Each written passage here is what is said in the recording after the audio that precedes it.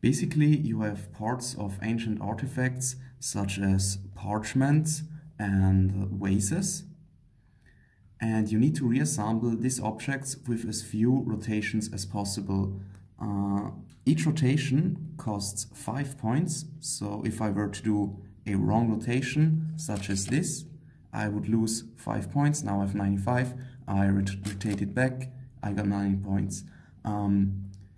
If I manage to solve one of the ancient parts, I will get 100 points or a multiple of 100 points. So let me show you here. If I do this rotation, I solved one part successfully and I got 100 points.